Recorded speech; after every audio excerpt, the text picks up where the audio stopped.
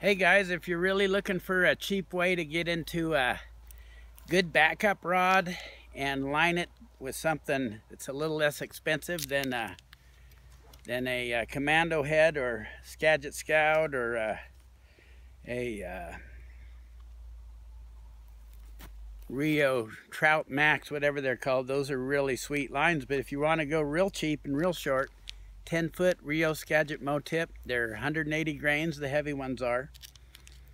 And you can put a OPST micro floating tip on it. I've got the 10-footer on this one, but you could go with a 7-foot sink tip, T8, T7, T3. I see some of the guys are carrying now.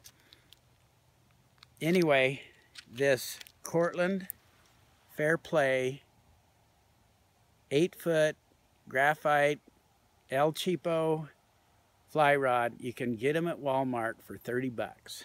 Not all not all Walmarts have them. The one in my town does though. And for 30 bucks, you can have a good backup rod for your kids to use, or if you have guests that you take fishing, you don't want them to tear up your expensive sages and all those really nice rods you don't want just anybody handling. You can put this in the hands of a beginner or a kid, and they're really sweet casting rod. I use mine a lot.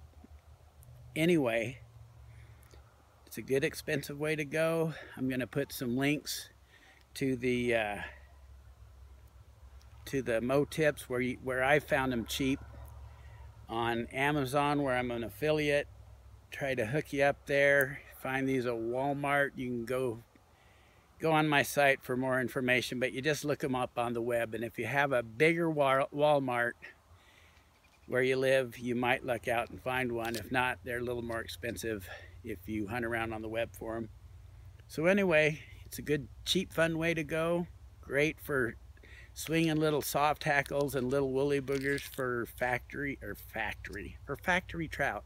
For hatchery trout, it's a really fun way to experience a tight line grab, to spay cast or Skagit cast or Scandi cast.